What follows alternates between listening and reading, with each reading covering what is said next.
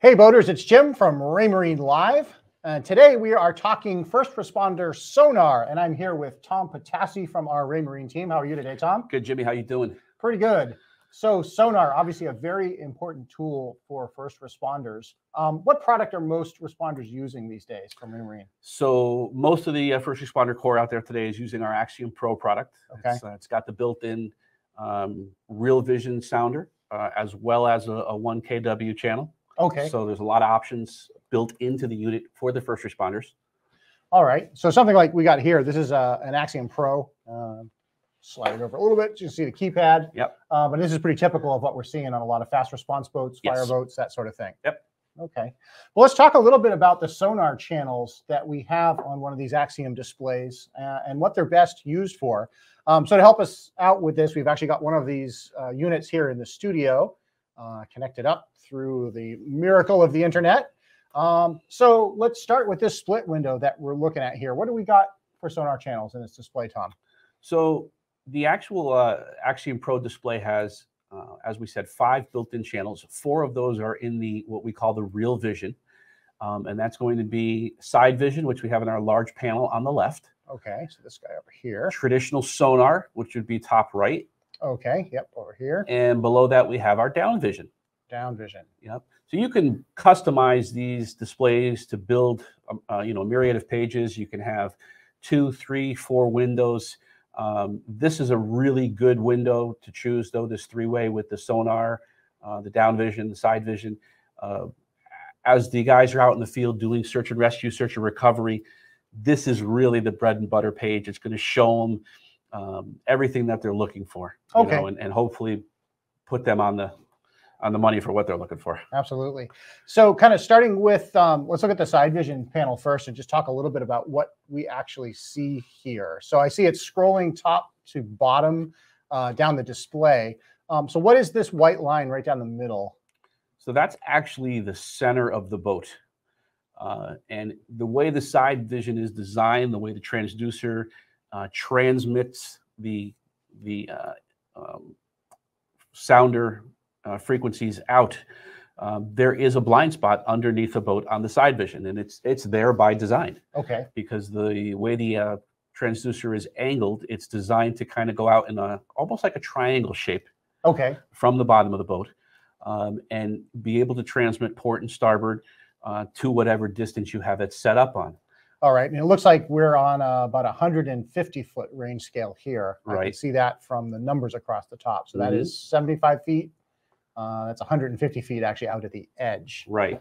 And basically that would put about a 50-foot area under the boat there that we're not seeing on that side vision. Okay. And if I wanted to see what was in that blind spot, then what channel do we use for that? So good question, great lead in. And ironically, the down vision channel is really what fills in that empty spot on the side vision. If you factored it out in the math, there's about a 60-degree field of view on the down vision. And ironically, that blind spot in the sonar is 60 degrees. Okay. So when you couple all those together, we actually give you a full 180 degrees of viewability when looking at those images together. And I like looking at it this way because most of us are used to looking at a traditional sonar page.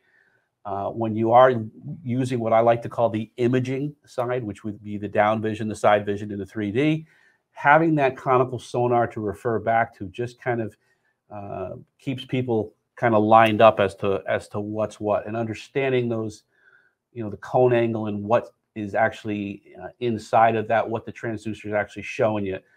You can see on the sonar and the down vision, those pictures are going to be identical.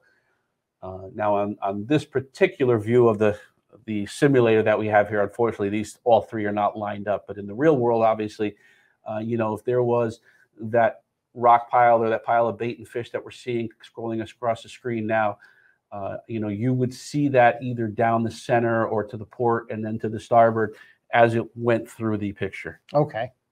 And looking at that sonar screen up on the top right, so that is a round or conical shaped beam, right? So that's directly under the boat.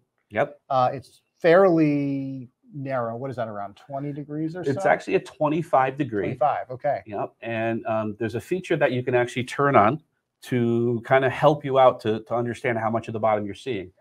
So if you wouldn't mind, from the menu, if you went into the sonar, yep, and you hit menu and then come down to the settings page.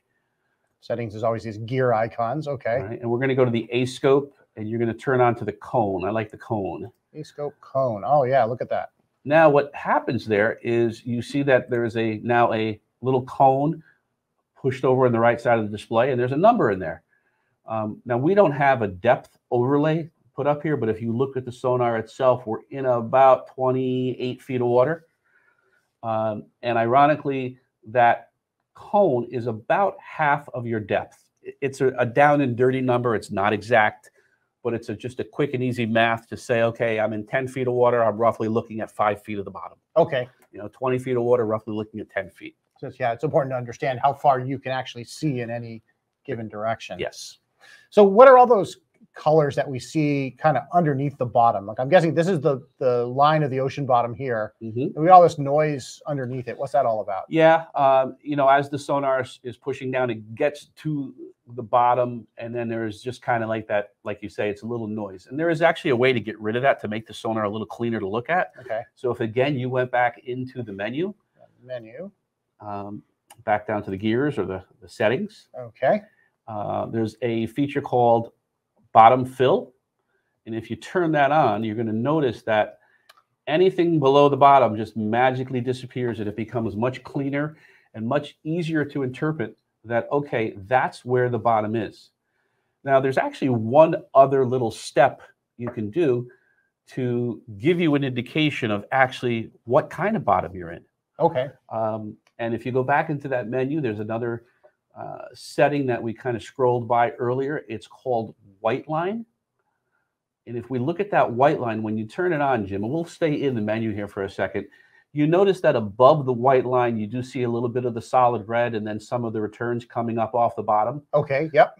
That would indicate to me that it's a relatively solid bottom. There might be just a teeny bit of sediment on the bottom itself, which is normal, but it's not a very silty bottom that you might find like in a river system. Okay. If that was the case, anything above that white line would be a little bit thicker, a little more material above that white line. And that would just kind of give you an indication that there's definitely a softer, siltier bottom. I guess that would make a big difference if you're looking for an object or sure, because as something falls into the bottom, how long has it been there? Is the current going to kind of wash some of that silt over the top of it? What's it going to look like on the sonar? So yeah, definitely the bottom contour makes a big difference. All right, well, that's good to know.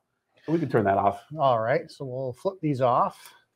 White line, and then we just hit the X up here, and we're back out at our main display. Yep. So looking at the side vision and the down vision, I noticed that we have quite a strong echo here right at the edge. I think this is where the sonar beam actually hits the river bottom or the lake bottom or the ocean bottom. Sometimes there can be targets in there. Is there any kind of tuning we can do to make that a little bit clearer? There is actually. If you select onto the side vision page, okay, in the lower left, you see the three kind of like the graphic equalizer. Yes, exactly. We're going back into the 70s. But if you click on that, you're going to come up with a couple of settings. There's the gain, intensity, and then there's the police and fire button, the alt to auto. So if you make a mistake, you kind of just click on that, and it brings you back to oh yeah, look at that, to the home kind of you can't break scenario. It. You can't break it. But the intensity is really the one we want to be looking at here. And normally we always kind of want to add stuff to enhance things. Actually, in this case, sometimes decreasing that intensity can darken up that leading edge right about there. As you see, that leading edge kind of darkened itself up a little bit. And if there were some targets in there, it's going to make that much easier to see those targets. Yeah, it's definitely taking that white edge off of it, and yeah, it makes it much more visible. Yeah, and you can play with that up and down to whatever your viewing pleasure is on that. There is also the capability, Jimmy, to change the background colors and the sonar colors on all of this stuff. Okay. So as you go into the menu and change those colors, you know, some of those colors you can add a little bit more gain. Some colors you take away a little bit of gain. It's really personal preference on the colors. Okay, and here's all the color palettes here. Yep. So it's really whatever you know, you think is the best viewing for your conditions, whether it's, you know, daytime, nighttime, whether you need glasses, you know, whatever it might be. Great. Yeah, there's a lot of different options in here, and the best thing you can really do with these is try them out, see what works best for your conditions. Yeah, absolutely. Very good. So I'll put it back to put it back to where it was to start with. Back to the copper there. So when we're looking at a Sidevision image in particular, like this one here, you mentioned before that the beams kind of project out from the side of the boat, and you've got a blind spot underneath it. Correct. So if I'm looking for something on the bottom with Sidevision, I don't want to come right over the top of that target, do I? No, you don't. Correct. You definitely don't. You know, you had said earlier we're set out to about 150 feet here. So it is important to understand that that kind of black line in the Sidevision is roughly 50 feet wide right now at this particular setting. That's going to increase or decrease as you zoom in or out, or you range in or out to that on the Sidevision. So knowing that you're at least 50 feet from the center of the boat right there to the object, you really want to make sure that you're a little farther away than you anticipate from that object, so that the beams can actually, you know, paint that image for it per se for you. So you know, 100 feet away at this range would probably be really, you know, 75 to 100 would be very much an optimal range. But a lot of people miss these things in the Sidevision, and that's why, because they're just a little bit too close. So it's really important in any of the search and rescue operations that they're doing out there that you actually do multiple passes. Okay. You know, I want to make a pass at different ranges from the target, but it's also equally important to make those passes at different angles on the target, because depending upon what that target is and how it's sitting up off the bottom is how visible that target may or may not be. Okay. I think we've got a pretty good example of this, and we'll put the screenshot up now and take a look at it. So this is it's a wreck of a crane, isn't it? It is. It's a crane wreck down in Niantic Bay, close to home, and you can see that in this image the boat is off of the waypoint, off of the wreck. Okay.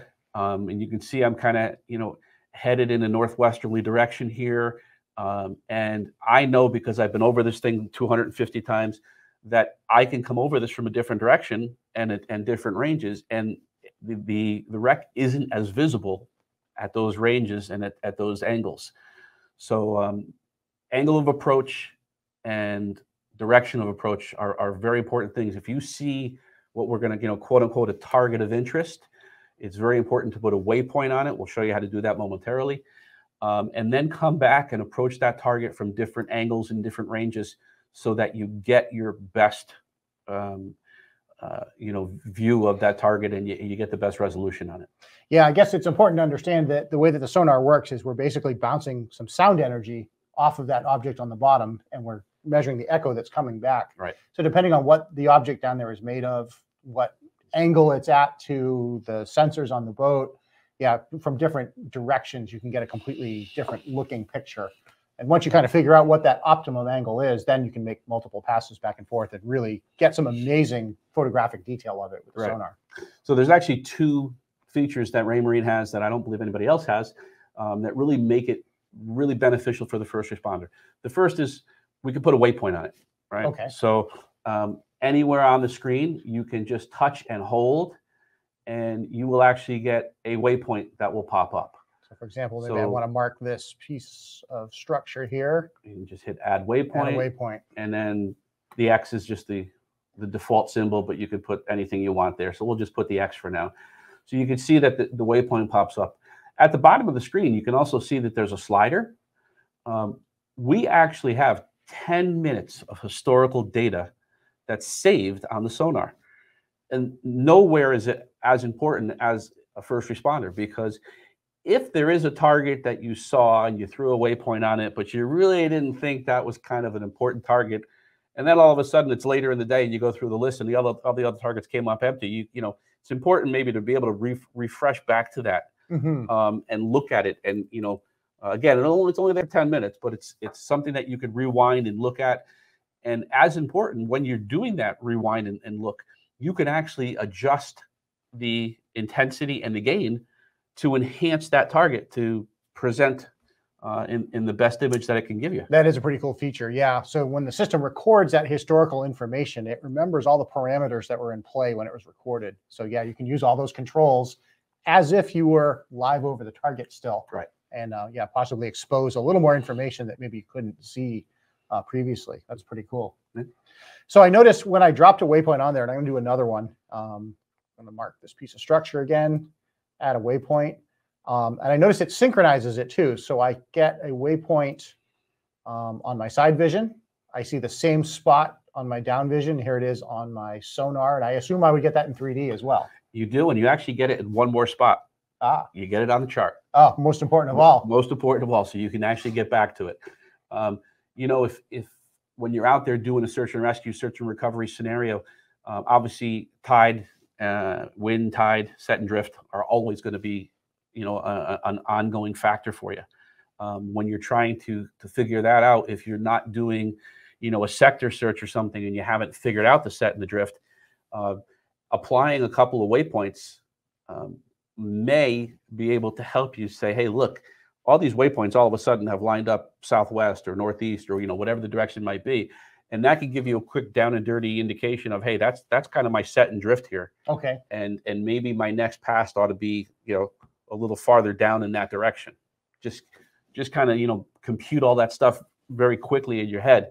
It gives you the ability to you know, have all the information kind of add up together for you. Okay. So there's definitely some powerful tools in the system. And, you know, I guess the best advice of all is, you know, when you're out there just on a routine patrol and there's nothing really going on, you know, practice. Yeah. Play with the system. The more you interact with it, the better off you'll be in the long run. And when you do actually get to a real scenario or on an actual scene, you'll have some familiarity with the tools. Definitely. All right. Well, thanks for watching today. This is just kind of a little snapshot of some of what this system can do. If you have questions or comments, certainly drop them in down below. We will provide answers here. And of course, if you have questions about your Raymarine gear that you have on your agency's boat, or you're interested in getting Raymarine gear on your agency's boat, certainly reach out to us and we will get you connected with the right people. So with that, thanks for watching, and keep in touch for future installments in our Raymarine First Responder series. Thanks.